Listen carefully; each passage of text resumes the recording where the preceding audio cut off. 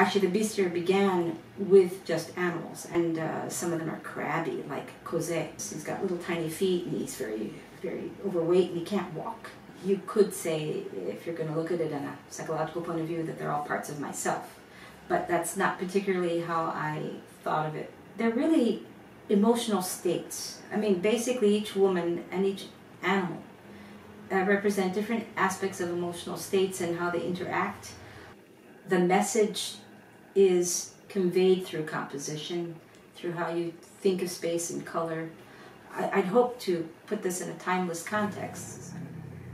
Often, what I try to do is to create communication between the person and the animal, particularly through the eyes. Being close and having a lot of physical contact with their emotion in a certain way.